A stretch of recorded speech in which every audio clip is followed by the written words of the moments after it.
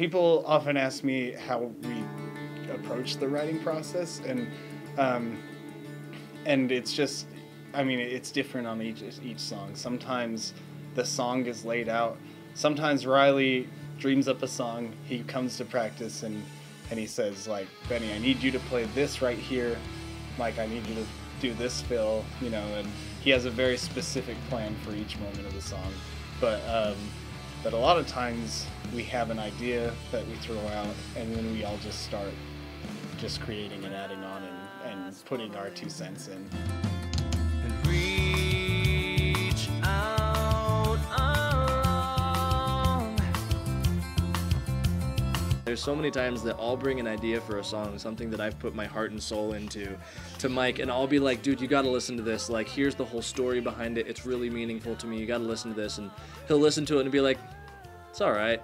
Like, and I'll just be like so excited about showing him this song, and his response is, yeah, it's kind of boring, you know? Like, he's very direct, but I think because he's willing to be so direct, that's a big part of what makes our music interesting, is when Mike forces the rest of us to think, oh, wait a second, maybe he's right. Maybe what I'm doing here is kind of boring, or maybe what I'm doing here needs to be spiced up a little bit. And when he does that, it forces us to take him to the next level. Yeah. You know?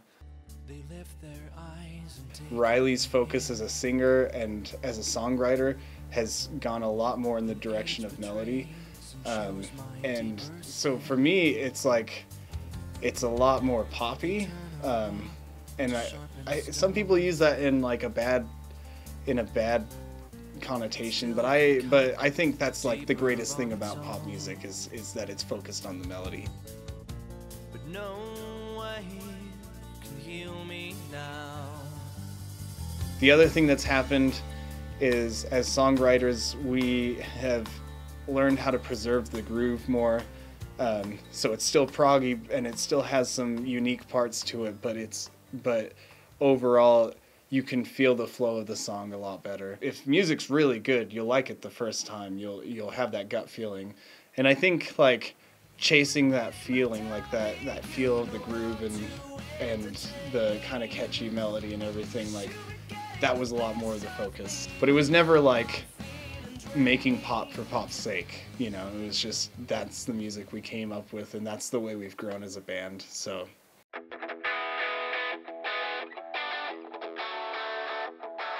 with this album, my goal was to create something that is still at its heart a prog rock album, because I'll always be a progger, you know, a prog musician at heart, but something that has prog at its roots, but is a little bit, kind of wanders a little more towards the mainstream as far as the initial listen, you know. So you have to listen a little bit deeper on this album to hear its prog roots. Slow me down, I'm moving away.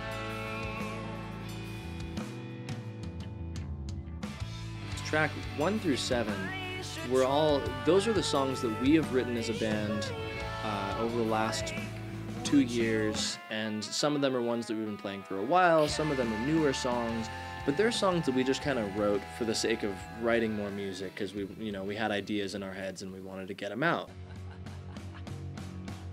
Riley, like, is just such a musician. He's so focused on music every day that to him, he just writes songs. Like, that's just, it's not like his cat died and he's like, oh, I gotta write a song about this. It's just something he does every moment.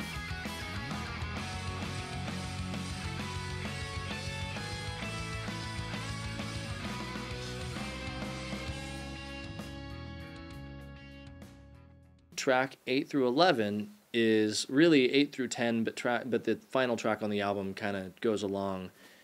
We call the Stagehound and Serpentine Suite. Stagehound is a blues singer from the 1920s who gained a very big name for himself during the beginnings of the Great Depression, singing for the masses. He was not rich. He was not from a privileged background. He was kind of known to be the unprivileged person singing for all of the other unprivileged people, and that really spoke to people back then. And it got to the point where he was getting massive crowds of people coming to see him and his music. He was getting very famous from it. And that's when he started to build this name for himself, was when he met Sally, who's the other character in our story.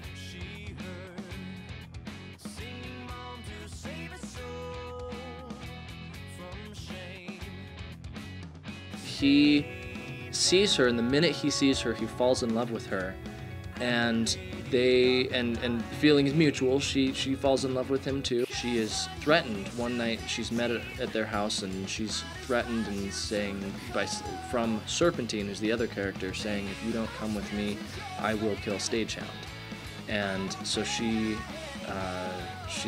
agrees, and she goes with him reluctantly, and they fake her death, and she goes off with Serpentine to Chicago.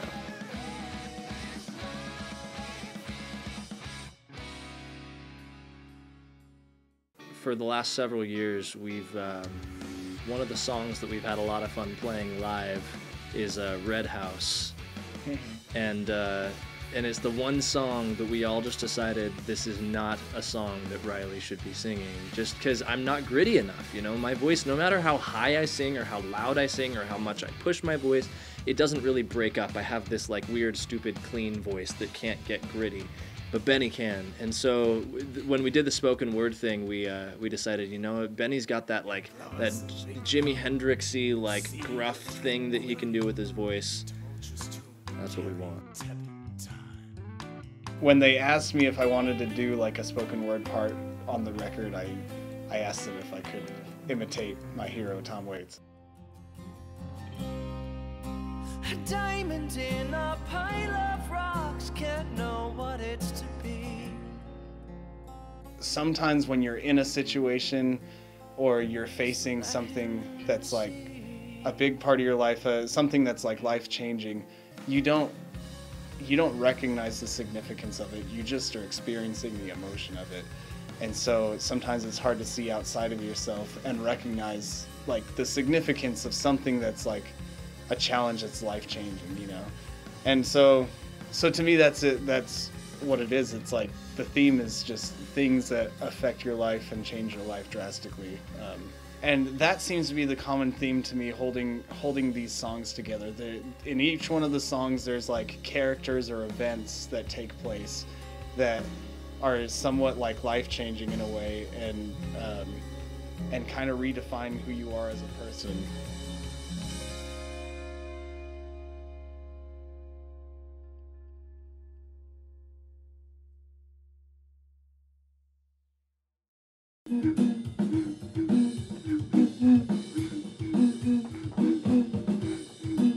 Why are you not getting this on camera? Why are you not filming? Oh wait, do I have to portray mental instability? There you go. There's your Dutch angle for you.